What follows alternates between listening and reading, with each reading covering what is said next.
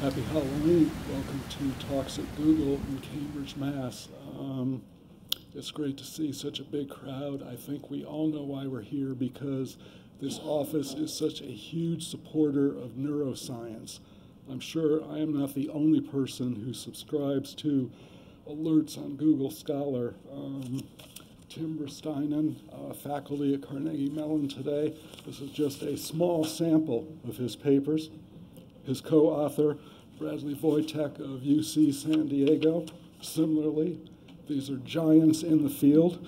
They're also pioneers in the field of zombie research, and there's not a lot more to say. I know their parents are exceptionally proud of them. I know we're eager to hear what Tim has to say about developments in this emerging field that he is helping to blaze a path in.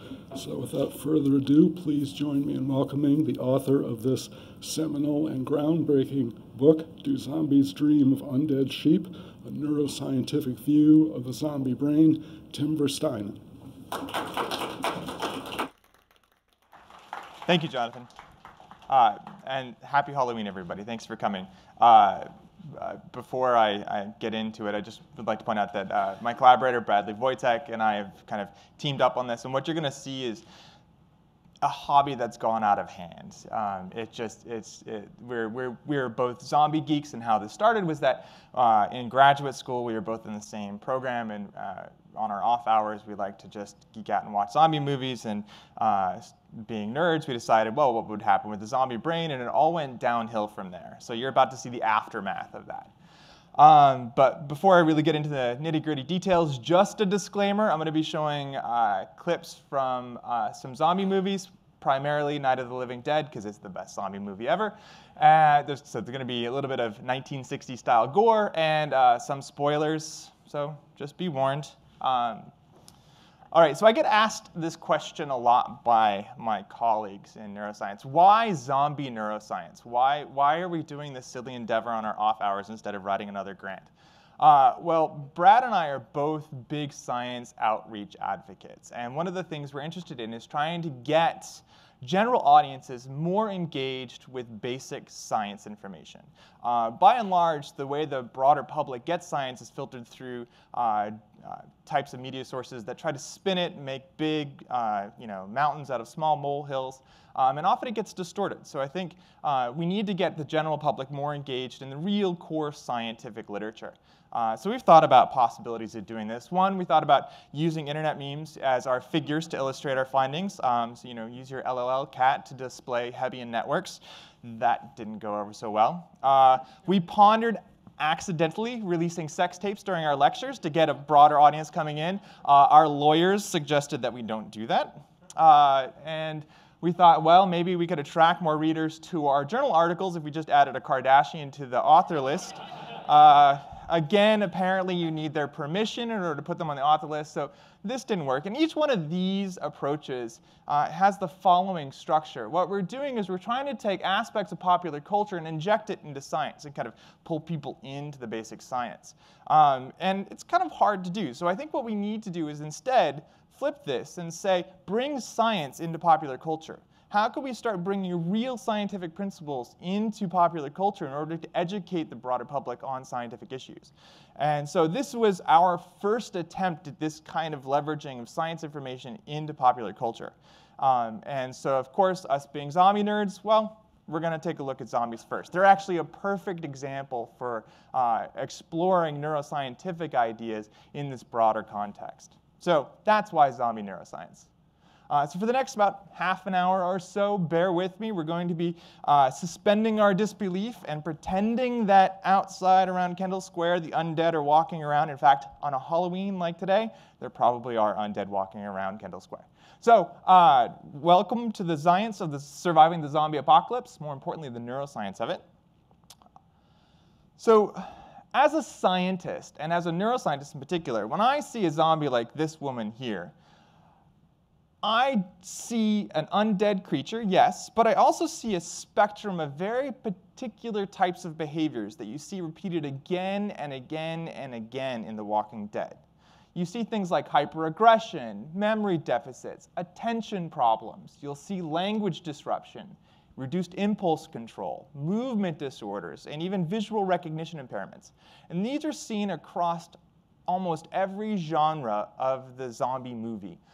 So as a neuroscientist, this tells us something very interesting. This gives us some pretty key insights into what's happened to this individual's brain as she's gone from being a high school cheerleader into being a ravenous zombie.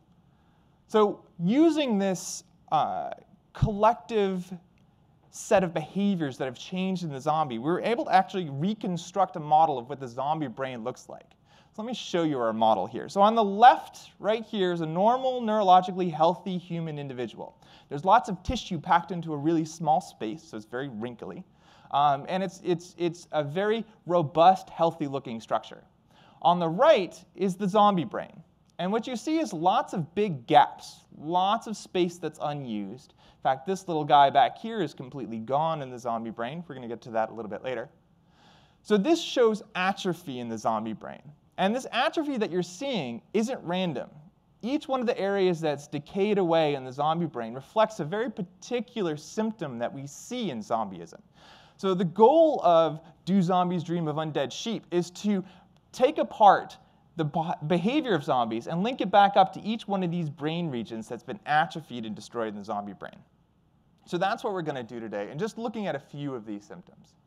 Now, before we do, we're scientists. We like to take what seems like supernatural phenomenon and make it dry and boring and clinically defined. So we're going to define zombieism not as zombies, but as a clinical disorder. And so we're going to call it consciousness deficit hypoactivity disorder, CDHD, which is defined as the loss of rational, voluntary, and conscious behavior that's been replaced by delusional impulsive aggression, stimulus-driven attention, and the inability to coordinate motor or linguistic behaviors.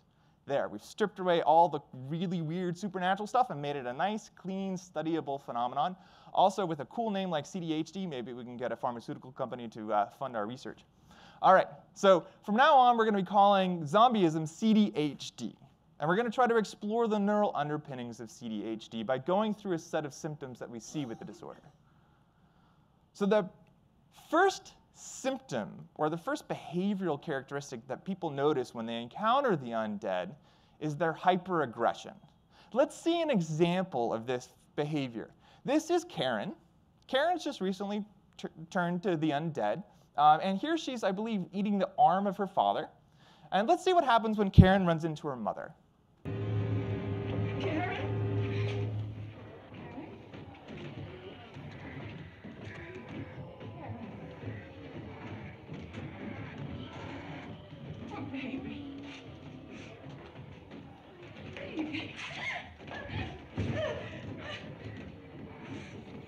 Because you always got to get the garden sheet.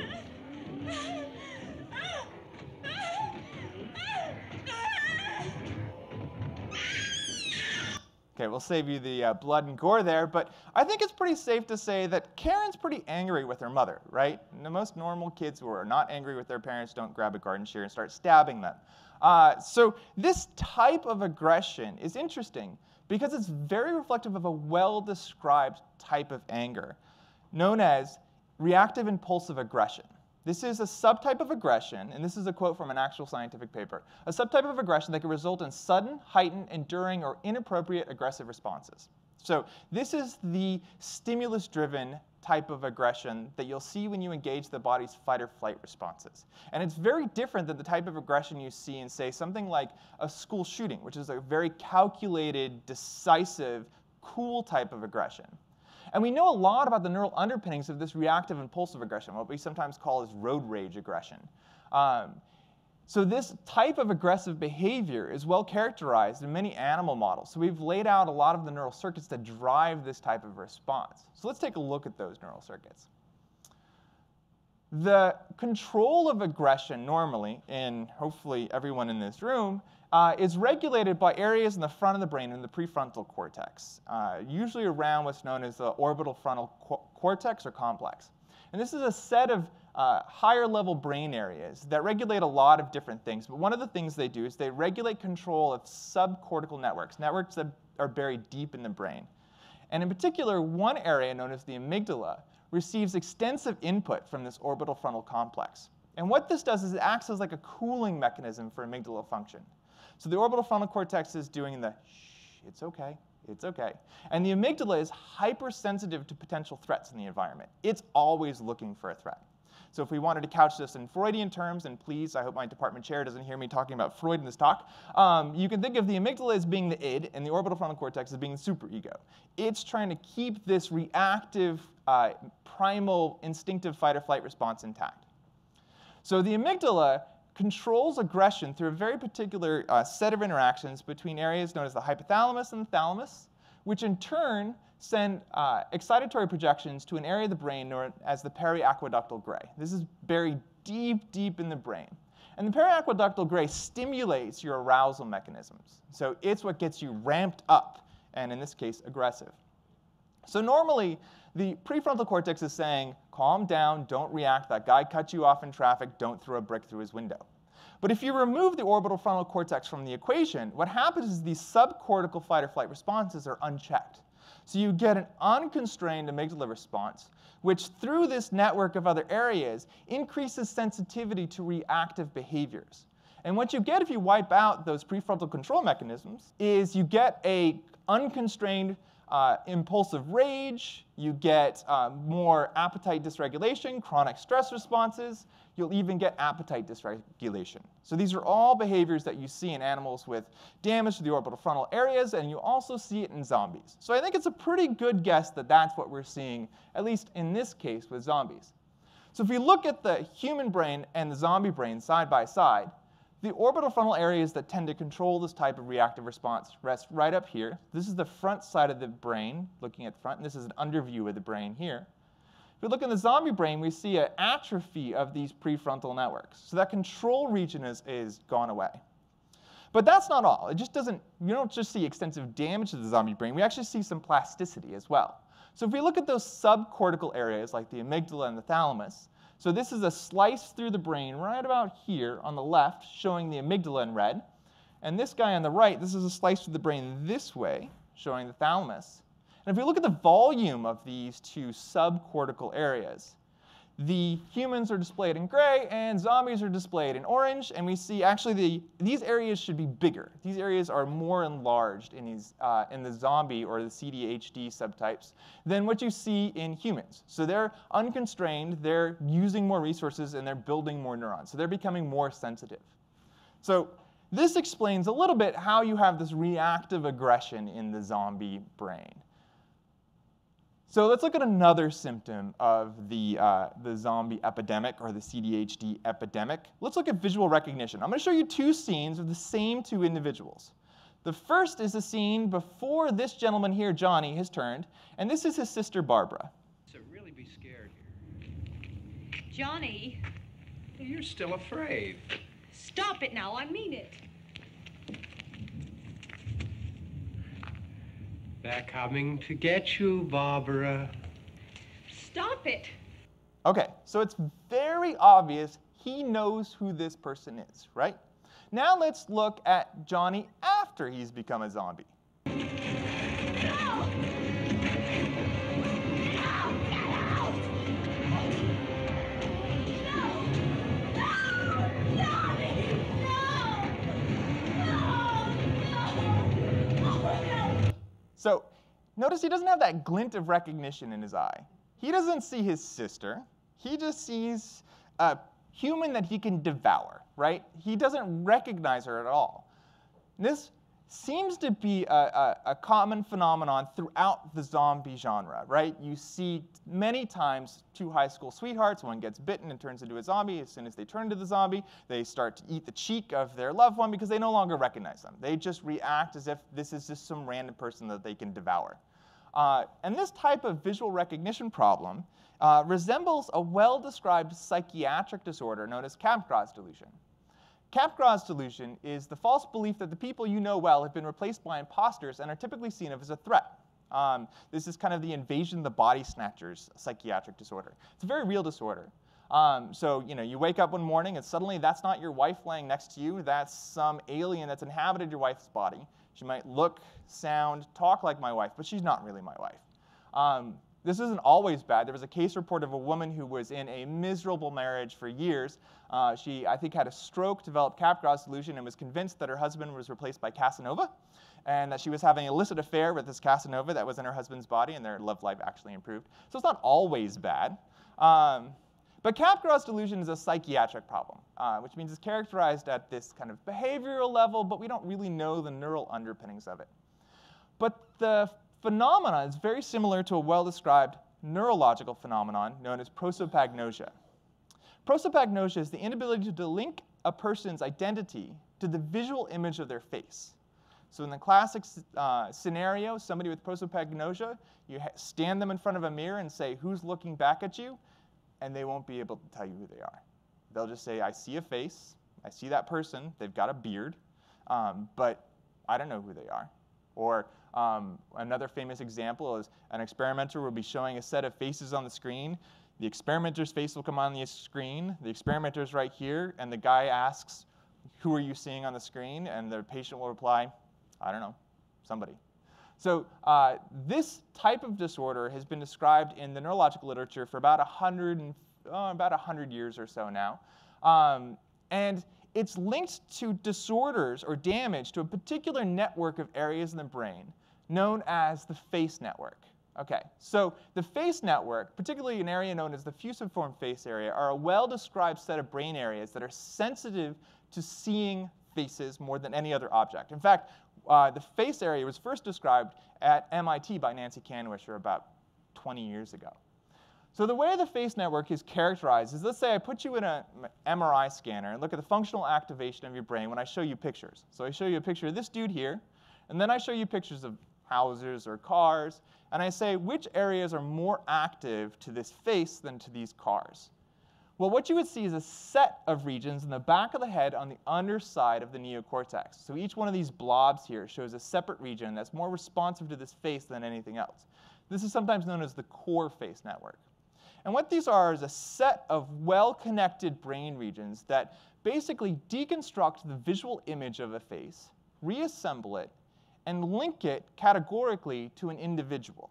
So it's a stream of information starting in the back where the primary visual cortex is that just sees spatial features and keeps moving forward to higher level areas of the brain until it's linked up to a face. So damage to any part of this network can lead to prosopagnosia. And I'm going to show you an interesting example of temporarily induced prosopagnosia. What we're going to see is a patient who's about ready to undergo neurosurgery. He's got a tumor in the underside of his brain near that core face network. And surgeons want to resect the tumor, but they don't want to make him prosopagnosic. So what they did is they implanted stimulators on the underside of his brain. And what they're going to do is they're going to stimulate different parts and see where does his face perception get disrupted. And that way they can map out where those face selective areas are, and the neurosurgeon can kind of work around them. So you're going to see two trials here. In one trial, the experimenter isn't going to deliver any stimulation at all. In the second trial, they're actually going to deliver stimulation. So this took place in Stanford, and this patient has no neuroscience or psychology background whatsoever. So he doesn't know what's going on. When I do this, all right? 1, 2, 3. Nothing. Nothing? Okay. I'm going to do it one more time. Look at my face. 1, 2, 3. You just turned into somebody else. Tell me Your about it. face metamorphosed. Your nose got saggy, went to the left. You almost looked like somebody I'd seen before, but somebody different. That was a trip. I love that last line. So just a brief stimulation of these face areas, in this particular case it was the fusiform face area, caused this disruption of the perception of the face. And so as the clip goes on, I don't have time to show you the entire clip, the experimenter keeps turning down the voltage and keeps turning down the current. And eventually he says, your face didn't change, I just didn't know you were you. So the disconnect between seeing the face and the identity of the experimenter, he was looking at the experimenter, he knew who this person was, just got disconnected. So this is a great example of a transiently induced prosopagnosia. The whole image of the face just got torn apart. So the face network is part of a larger visual network in the brain known as the ventral visual stream. And so this is the ventral visual stream in one of our zombie experimental subjects. So this is the primary visual cortex here, and information that flows on the underside of the brain, mostly along the temporal lobe, and this is the undercurrent here, is part of the ventral visual stream. So this is the fusiform face area I talked about earlier. This is known classically as the what pathway. It's the pathway in your brain that tries to assemble object knowledge and recognize objects in the world. So if we look at this what pathway in a human, if we did a slice right through the brain, this would be like a sagittal slice right through here. This is the main core of the what pathway on the left and right side. In the zombie brain, the what pathway would be extensively damaged. So they would have impaired face knowledge, object knowledge, and this is actually where the fusiform face area sits in the right hemisphere. So we're going to say that not only are zombies losing the prefrontal control of their aggression, they're also lost the ability to recognize faces and other objects, with few exceptions. OK. Another classic deficit we see in CDHD all the time is language. Zombies don't talk. In fact, I'm going to show you an example of the most fluent zombie we know of if you ignore that movie Warm Bodies. OK, that's Tarman. Tarman is the individual who single-handedly linked brains to zombies. Up until Tarman, brains and zombies weren't linked. Zombies would eat any part of the body. They'd go for the liver before they'd go for the brain. But Tarman had a particular taste for brains, and so he was the one who was always going after brains. But I want you to notice something. Here he was asking this teenager if he could eat her brains. But he didn't say, can you come over here so that I can eat your brains? Or please come by because your gray matter looks delicious. No, he just said brains, right? You got the idea, but it was a single word sentence. That type of phenomenon, if we see it in clinical neurological patients, is known as telegraphia. So the idea being that patients who are having difficulty getting words out will resort to just the most critical parts of the sentence, the most critical semantic parts of the sentence, and take away all the other fluency. And the name comes from the old telegraph for long-distance communication 100 and some years ago. In that case, you paid by the character, right? So you had to make your notes short, sweet, and to the point. The same is true with these patients. They have trouble getting out words, so the whole idea is just to get out the key, most important parts of the sentence. Now, telegraphia is a symptom that you see in a larger class of disorders known as aphasias. And aphasias are a broad term that reflect really any language deficit, but there's many subtypes. So for example, there's the inability to produce language, which is classically known as Broca's aphasia, or difficulty comprehending language, which is classically known as Wernicke's language, or Wernicke's aphasia. And each one of these two areas has different cortical sources, but that play a larger part in the language networks of the brain. So this is Tarman here holding his favorite dish. So this is a human brain right here. We're looking on the left side. So Broca's area is right up here in front. And this is the area that, if you damage it, gets you Broca's aphasia. It's tightly linked up to the motor cortex, and it's single-handedly linked to the language production end of things. So it's what forms your mouth movements and your gestural patterns to producing language. In the back, right in the temporal lobe, or right by the temporal lobe and the parietal where they meet, you see Wernicke's area, which is a region that's linked to language comprehension. So if you damage Wernicke's area, you can get words out. They're just discombobulated. They're not well structured. You also have difficulty understanding people. And these two areas are connected together by a very large bundle of white matter pathways known as the arcuate fasciculus. These are big superhighways of the brain that connect Wernicke's and Broca's area. And you think about it as language, what you're doing is you're constructing the idea and semantics of what you're saying. You're shipping all that information out to the output area of the language circuit and saying, ship out this information to the rest of the world. So information typically flows from Wernicke's over to Broca's. And damage to any one of these areas will impair language function. So if we look at this circuit in the human and zombie brain, this is the human on the left. Broca's would be right about up here, and Wernicke's right about back here. If we look in the zombie brain, we see extensive atrophy in both ends of the circuit. Right? So basically, this tells us don't try talking to a zombie. They're not going to understand you, and they're not really going to talk back except for maybe asking for your brains. So this could explain how you get these sorts of language fluency problems in the CDHD disorder. The final symptom I'm going to go over for CDHD is movement. And this is what really, when you ask somebody to pretend to be a zombie, the first thing they do is move and walk like a zombie. So let's see a classic zombie movement here. I want you to pay attention to how these creatures are walking.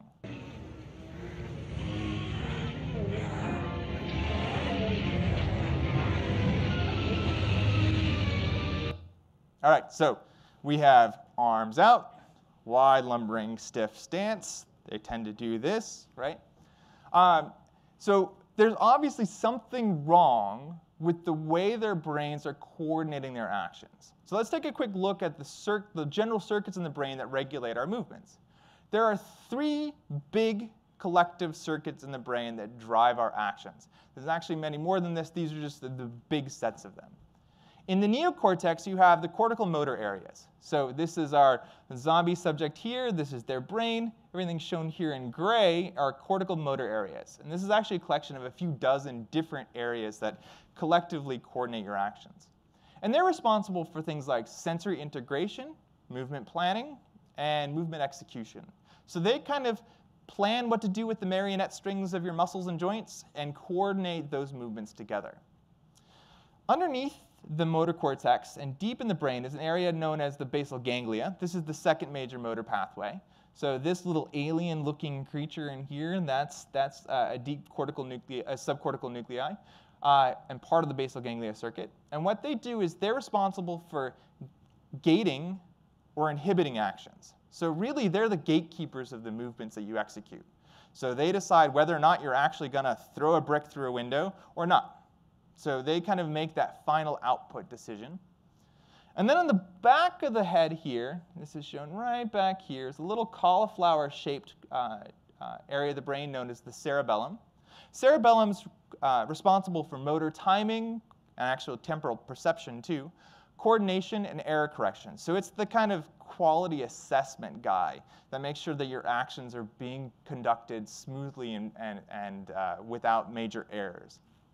So each one of these 3 areas contributes in different ways to different types of motor control. Now, when most people look at the way that zombies move, the first thing they'll say is, oh, they look like they have Parkinson's. In fact, Slate just had a write-up of one of our chapters from the book yesterday, and their first title, before we got them to change it, was Do Zombies Have Parkinson's? And Parkinson's is a disorder of the basal ganglia. So patients with Parkinson's lose a major pathway in this system, and it results in a very particular type of movement disorders. But let me show you what Parkinson's patients look like when they have full-blown movement disorders. So typically, they'll have slouched posture. They're losing postural control. Their hands are closer to their sides, and the way they walk are short, shuffling steps. This is a very characteristic Parkinson's walk.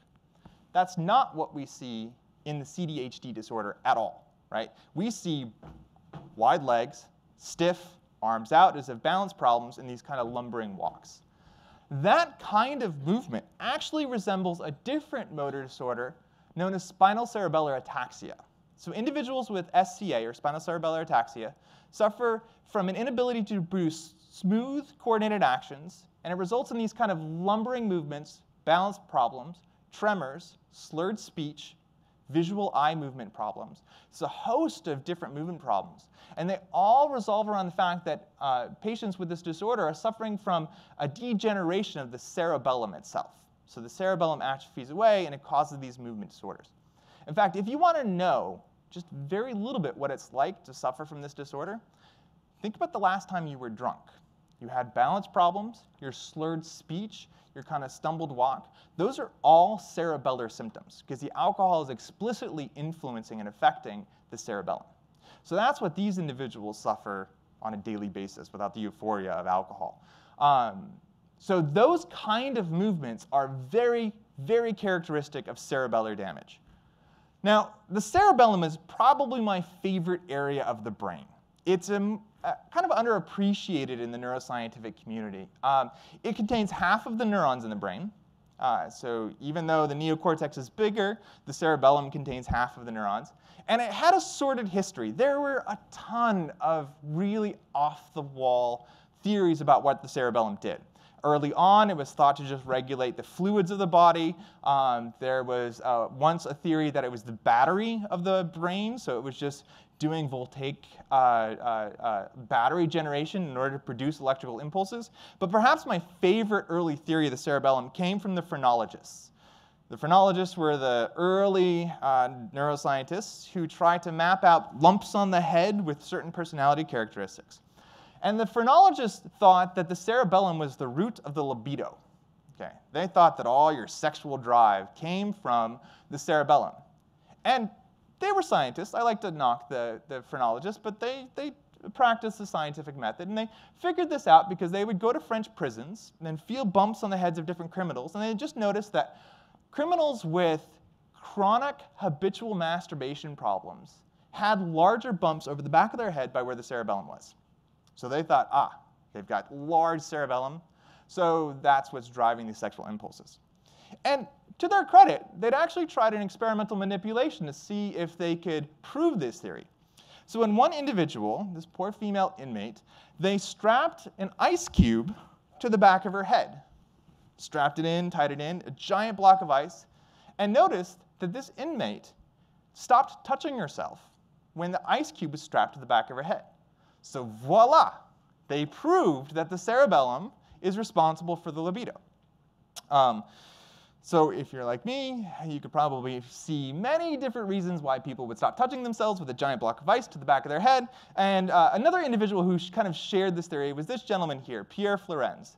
Pierre Florenz is a classic neuroanatomist and neurophysiologist who was really a pioneer of early neurology. And he thought this was ridiculous. So I'm going to read you a quote from an article about his discovery of how the cerebellum is actually linked to motor control. Florenz dismissed as unfounded the claims for the sexual function of the cerebellum. He removed the cerebellum of a mature rooster. The animal was still deeply interested in the hens, but motor dysfunction made it difficult for him to express his feelings towards them. I love that little delicate ending there. So basically, the rooster was still randy, but he couldn't really coordinate his actions to make his affections known. So this was actually the first explicit case showing that the cerebellum was linked to motor control, and it didn't happen until the mid-1800s. So since then, we've done a lot of work characterizing how the cerebellum is linked to motor control. Now, cerebellum sits right back here in the humans, and over here in the zombie brain, you see that the cerebellum is pretty much completely atrophied. So these kinds of movement disorders that you see in zombies reflect severe cerebellar dysfunction. Now, any zombie movie fan in the audience is going to be a little bit frustrated at this point because so far I've only been talking about one very particular subtype of the CDHD disorder known as the slow zombie subtype, right? These are the classic early forms of the disease as we saw it. But more recently, another subtype has emerged, particularly starting around 2002, 2004, and that's the fast zombie subtype, right? These guys don't lumber. They don't have discoordinated actions. They can climb. They can, if you've watched the movie World War Z, they can swarm. And these are vicious, vicious predators out there. So we wanted to say, OK, well, what is the difference between this guy and this guy? So Brad and I kind of flew out to England, grabbed ourselves a set of fast zombies, brought them back to the lab, and looked at their brains. And if you compare the brains of the slow zombie to the fast zombie, you see some very interesting things. First off, you see that the fast zombie has an intact cerebellum. So they still have this motor coordination ability intact. They also have no atrophy in the superior parietal portions of the brain. These are the brain portions up here, which means they have actually better spatial attention as well. So there's not as extensive brain damage in the fast zombie as what you see in the slow zombie variant of the CDHD disorder. So what drives this difference? Why do we suddenly see this different subtype in the disease? Well, again, we did extensive research. We watched a ton of movies and then had to rewatch them when we were sober. One thing we noticed time and time again was that in the new fast zombie subtype, the time between infection and resurrection to zombie became quite short. So we developed what we call now the time to resurrection hypothesis. So according to this hypothesis, the time between sudden death due to infection and resurrection, if it's short, as you see in the fast zombie, the amount of time that the brain is starved of oxygen and glucose is relatively short. So what happens when the brain is starved of oxygen and glucose is it starts to die away. It induces itself into this hypoxic state, and tissue loss occurs. So if that's relatively short, you don't get as extensive of a tissue loss. But if, as in the older variant, like we saw in Night of the Living Dead, it would take hours, days, weeks, or months in order to resurrect, that's going to lead to much more extensive damage because the brain is starved of those resources for much longer. The cerebellum and early visual areas are particularly sensitive to hypoxia. So this would predict that we should see a negative correlation between the walking speed of an undead individual and the time at which it took them to resurrect. So this could explain why we get the two different subtypes of the CDHD disorder.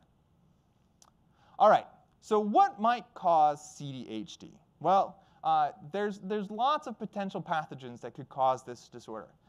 Viruses are known to attack the brain. What you're seeing here is an individual who had a neural infection with the herpes simplex virus. So everything you see here in white is calcified neural tissue. This is the same virus that gives you cold sores in your mouth, except every once in a while, instead of traveling out a cranial nerve, it travels up to the brain. And it can cause extensive damage up in particularly the prefrontal cortex. But most viral damages we know to the brain are very nonspecific and just very global. They wouldn't lead to a very specific pattern of global behavioral deficits. So we don't think viruses are what's causing the zombie brain, much to the frustration of the producers of 28 Days Later. Bacteria is another potential source of the infection. This is an image of an individual who had meningitis, which is a bacterial infection. And you see that meningitis ate away basically the lower quarter of this individual's brain. It's a massive infectious disease. And the damage that it does is, again, very nonspecific. So while viruses and bacteria are known to influence the brain, they don't lead to these coordinated, specific regional changes in brain tissue. Another potential candidate is prions. So prions are little forms of protein that can unfold the cellular structure of basically all cell types, but particularly neurons. And so this is a brain image of an individual with Creutzfeldt-Jakob's disease. Everything in white, again, is areas of calcified tissue that have been damaged. And again, prions are nonspecific. Now, I apologize if you don't sleep tonight, but another potential candidate is brain worms. Yes, brain worms are real. This is a syndrome known as neurocysticercosis. And these arrows are pointing to these little sacs here. Can you guess what's in the little sacs? Yes, a little tapeworm that buries itself in the brain and siphons off nutrients from your blood supply. And this happens from eating fecal contaminated foods. And we actually think it's probably epidemic in third world countries. But normally, these brain worms don't do any harm. They just take up a little bit of space. They siphon off a little bit of resources. But they don't cause big behavioral problems until you have, as I tell you now, one patient had 3 dozen worms in his head. He started showing behavioral symptoms. But that was because his head basically turned into Swiss cheese.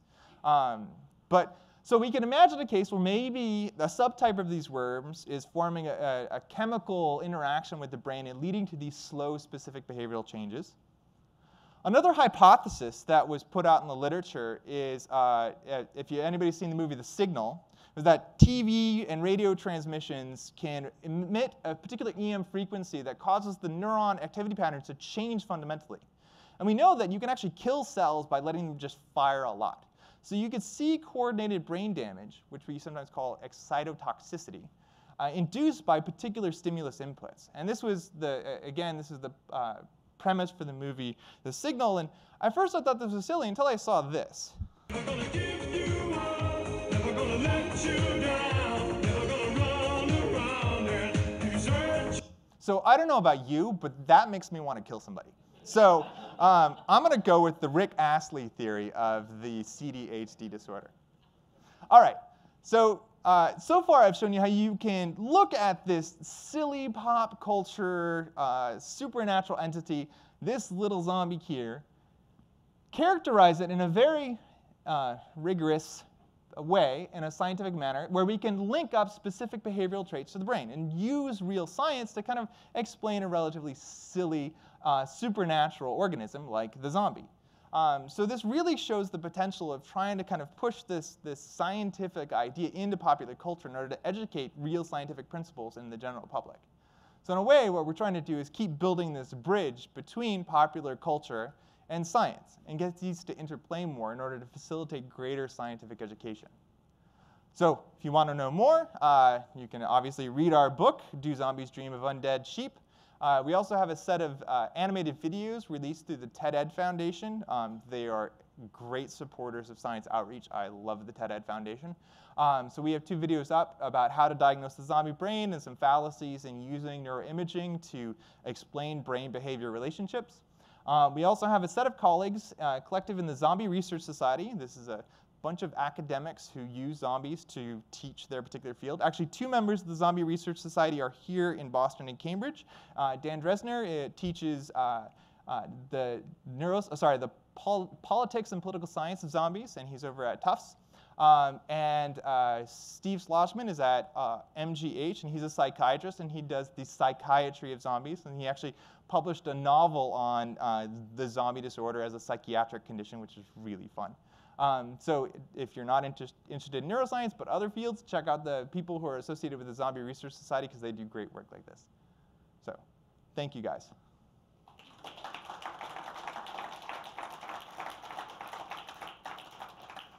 So questions? Yeah. I have a question about popular zombie movies and TV shows, All right. where you see them as truly scientifically inaccurate, either in general or in specific important scenes. Actually, I would say 99% of the zombies I've seen in TVs and movies are so unrealistic as to make them impossible. There are a few exceptions. There's a video game, The Last of Us, in which a evolution of the Cordopsis fungus, which actually induces zombieism in ants, really it does, somehow mutates and causes the same thing to happen in humans. So you see these zombies running around with giant fungi attached to their heads. And that is one that I thought was actually a fairly realistic one, because they're also not undead. You can easily kill them. And then the most realistic representation of zombies that I would say had the biological plausibility were the zombies in the 28 Days Later and 28 Weeks Later movies. For those of you who haven't seen it, the premise of the movie is that scientists in Oxford are trying to understand rage, and they develop a virus known as the rage virus, which plays with the aggression circuits in the brain, and it gets loose on the general public. And what happens is people just become really just ravenously aggressive. They're not undead. In fact, the premise is that 28 days later means that they're not thinking about eating, so they're going to starve to death in 28 days. And so you can ideally wait out the zombie apocalypse just by letting them starve to death. So I thought that probably 28 days later was the most biologically plausible one. But even then, the behavioral patterns and the transmission rates were nowhere near plausible. The scene that frustrated me the most was at the end of The Walking Dead's first season, when they were in the CDC and there was this biologically plausible explanation of the neuroscience of zombies, was so bad that it made me cry. Yeah. So speaking of realistic zombies, there's this notion of the voodoo zombies and being controlled by drugs on plantations and stuff. I'm just curious how that plays into this. Yeah, so that's actually another little side tangent of mine, because the zombieism that you see in Haitian voodoo culture is quite interesting in that it has a proposed neuropharmacological explanation. So there's a classic book by Wade Davis, who was an ethnobotanist, who went down to Haiti and made 2 particular pharmacological links to Haitian zombieism. One was tetrodotoxin, which was the poison used to simulate death. And tetrodotoxin works by blocking the sodium channels that allow neurons to fire in the peripheral nervous system. So your muscles become paralyzed. and it actually won't kill you unless your diaphragm stops working. So basically, it kills you because the diaphragm muscle stops working. But if you get a low enough dose, what will happen is that your diaphragm will keep moving so slowly that you can't really detect it. But in all intents and purposes, you look dead. So that's the simulated death. And then the control aspects, he proposed that the Bakors, who are the kind of the bad or evil voodoo priests, would dose the individual after the tetrodotoxin had worn off, when they dug them out of their grave that they were buried alive in, would douse them with Dartura, which has 3 major psychoactive ingredients: hyoscapine, scopolamine, and atropine, I think. And each one of those will induce a psychotic state. And so the idea is that you can make this person who is now convinced that he's dead, because he, saw himself dead, he was well aware of everything that was happening to him, felt buried, and then he gets raised, and then there's a psychoactive chemical that keeps him compliant. And that was the Wade Davis theory. It's controversial, hasn't been replicated yet, and people are saying that there's probably other aspects to it that link more to psychological belief. But yeah, the Haitian voodoo zombie kind of links to neurobiology are quite interesting that way. Yeah. So, well, I had 2 questions, but so one was what causes zombieism. So in some forms of movies, it's kind of like a venomous thing, that if you're bitten, you're infected, right, you get it. In other more recent ones, it's everyone's infected. When you die, you're a zombie. Right. They're really different outcomes. Right. So I don't know if you had any thoughts about that difference. Yeah, we're all infected, and we're just going to reanimate when we're, whenever we kind of transition from one state. Romero was, so we got to interview George Romero, and we were asking him about it, and he said the way he made it, particularly in his first 3 movies, he didn't care about it. He was trying to use the zombies as a metaphor. So in the first one, he kept it vague, right? There was the satellite from outer space that had come back, and it was somehow linked to that, but it could have been space radiation. And he was saying he explicitly didn't care about what caused it. He just wanted them to be there. In fact, he put the nail in our coffin of our theory about zombie movement, but I'll tell you about that later. So I think what happened was, because the kind of early zombie cultures didn't really care about the mechanism, there was lots of different explanations. From a biological standpoint, it doesn't seem like that would be the case. Now, there is one, so I like the idea of the infection theory of zombieism. So like a latent. Yeah. The real phenomenon that I think fascinates me the most in this is toxoplasmosis. So toxoplasmosis is a single-cell organism. It's what lives in cat poop, and it's why pregnant women shouldn't be around cat poop, is because it induces flu-like symptoms if you get the infection, and it can be dangerous to fetuses and young children. But normally, if you're an adult and you get it, you just get a flu and it seems to go away. But really what happens is it's a single-cell organism that reproduces sexually in the gut of a feline, right? So that's where it gets its most genetic diversity. When it's outside the feline, it can only reproduce asexually, so it clones itself. So what this organism does is, even after the infection, it stays latent in your system. And in the mammals that it infects, so rodents, humans, it actually starts modifying the neuropharmacology of the individual's brain.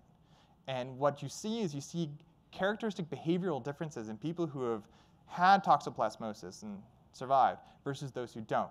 And the most classic case of this was an experimental study where they took a rat, and rats normally hate cats. They're instinctively afraid of cats.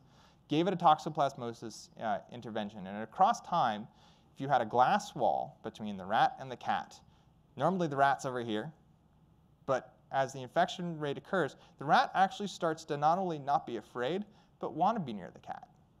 So there's increased risk-taking behavior that happens as a result of the infection.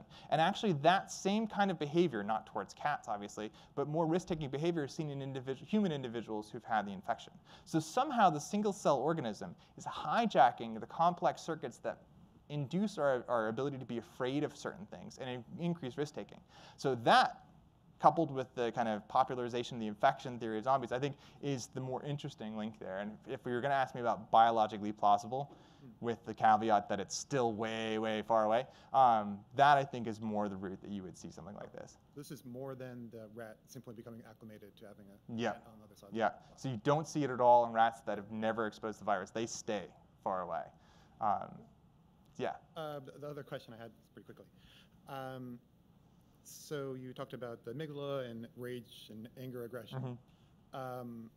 So I also have heard of Kluver-Bucy syndrome, which is basically uncontrolled appetite. Yeah, yeah. You didn't talk much about why the appetite side, rage can be all sorts of aggressive behavior. Yeah, so Kluver-Bucy syndrome is a rare neurological disorder that happens. It can only occur when you get both amygdala damaged, and they exhibit hyperorality, hypersexuality, and it's a very odd characteristic feature. So you caught a hole in our theory because, according to our theory, zombies should be hyperoral, hypersexual. They should also be hyper-fearful because the amygdala actually controls fight and flight. So what it's doing is if you leave it intact, zombies should be just as easily spooked as pissed off. So you did catch the hole in the theory. Right. All right, any more questions? Okay, go ahead. So there was this CDC blog post a while ago about what to do in the event of a zombie outbreak. Do you have any critiques of that? Did they do a good job? I loved that. I thought they did a great job. Because really what they were doing is epidemic preparedness and emergency preparedness, but just couched in zombies. I mean, it got people's attention. It got people excited about doing it. Instead of just doing, okay, we're going to pretend that there's a SARS virus out, people, kind of habituate to these things. But if you do it tongue-in-cheek, people got engaged, and it got a lot of, I think it got a lot more people interested in thinking about preparedness for epidemics and emergencies than if they had just done anything else, except for maybe now they could probably do it with Ebola. But otherwise, yeah, I thought it was a great idea. And I like seeing agencies kind of do that tongue-in-cheekness to kind of engage awareness and attention. Did you still have your question? Yeah, just real quick. First of all, thank you. Super helpful. I added more cardio into my life after I watched Zombieland, so I'm more prepared. But second was, do you and your friends at the Zombie Research Society plan on doing research into other parts of the zombie body, so beyond the brain? Yeah, so so we did a Reddit AMA, and one of the questions was about like the gut system, and I think the next avenue of zombie science is zombie internal medicine, because how do zombies get their nutrients when you've got your entrails dragging on the ground? I think that's a fascinating question. So I think that getting people interested in talking about digestive systems and poop is normally not that interesting, but you couch it in zombies, it can be interesting. Same with, I think, cardiac systems and blood systems from the biological angle. I think there's lots on the biological side that you can explore in the zombie body, because their physiology. How do you explain how you could have somebody that's got thick, goop, viscous blood, but somehow still manages to be animated? So yeah, I think that would be a fun avenue on the biological side. And of course, on the social side, you can use zombies to explain anything, right? Different hierarchical societies, zombie cognitive phenomenon, I think, would be really interesting. So I don't really think there's anything you can't do with zombies, just because they keep changing. They're not like vampires and werewolves, which have a very static, structure. Zombies keep changing with time, so you can always find an example of a zombie doing something that you want to, study. So, but yeah, I'm waiting for the zombie internal medicine. So one connection that you didn't touch on is between rabies and zombie. And I've heard people talk about that. Any comments on whether rabies would be, or a form of rabies would be? Yeah, so the longer version of the talk, we actually go over this because when we go over the memory systems and the impulse control systems, those are all linked up to a system known as the PAPE circuit.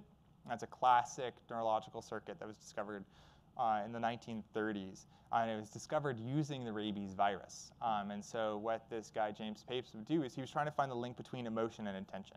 How is it that we can't remember what we did at the store yesterday, but everybody remembers where they were at 9/11? Right? How do we have these emotional bondings of memories? And so he mapped out this theoretical circuit and then would map it out in cats by injecting the rabies virus and watching the virus propagate from one area to the next to look for the connections. And he actually made cats that were that had memory problems. They were hyper aggressive. So we do a tongue-in-cheek thing saying that James Papes made the first zombie cats.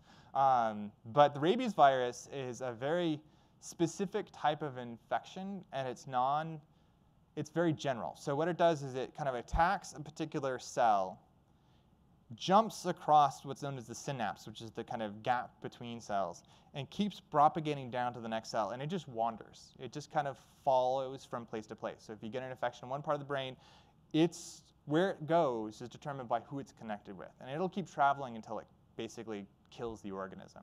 Now, normally you get some symptoms like the cognitive disorders. You'll get delusions and dementia with rabies infection.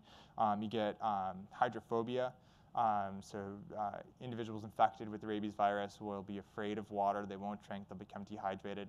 And some of those are explained by the virus doesn't survive well when there's lots of brain swelling. So they're trying to it automatically dehydrates you to keep that brain swelling down. Things like that have been put forth as explanations for those kind of behaviors. But I think a lot of them just happen to be, people show those when the virus has spread so far throughout the brain as to basically wipe away most of the neocortex. And so it's non-specific in the sense of where it's attacking, but we really start to see the symptoms once it's just so widespread as to be catastrophic. So yeah, the rabies virus has been linked to zombies more times than I think anything else. So like the book World War Z, the first name for the virus was African rabies because they first talked about it in South Africa. And there's been a lot of movies that talk tongue-in-cheek about a rabies-like infection. So that I think that's just because more of the kind of hyper-aggressive impulsive responses. But we don't really see how that's occurring yet until you get to this catastrophic stage. You also see that with the association of bites. Yeah. Right. Oh, that's true. That's true. Yeah. So it's a good kind of infectious disease that way, to use as a metaphor. Yeah. All right. Any other questions? Thank you guys very much. Thanks for inviting me out. Happy Halloween.